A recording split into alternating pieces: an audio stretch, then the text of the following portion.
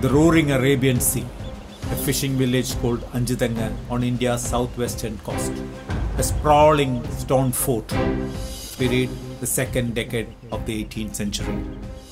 Anjidanga Fort on the outskirts of Thiruvananthapuram was English East India Company's second largest commercial fortress after Bombay. It was when East India Company was driven only by commercial interests and much before they established political hegemony in India.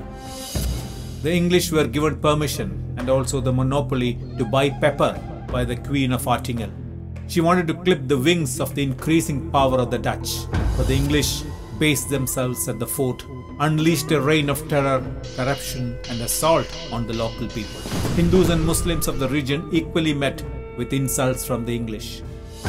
Unable to bear any longer, the people of Anjidanga and Attingal were waiting for a chance to hit back. Some of their two little pillars, the feudal lords, organized the angry people. April 14, 1721, the East India Company's local head William Guilford, accompanied by 140 soldiers and 30 slaves, were sailing on a boat through the Atmanirbhar river.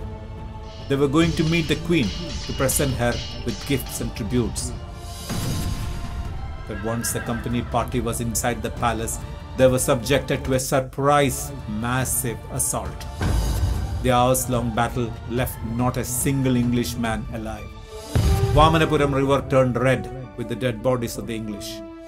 Guilford, who had most rebuked the people, was tied to a log with his tongue scourged out and hurled into the river.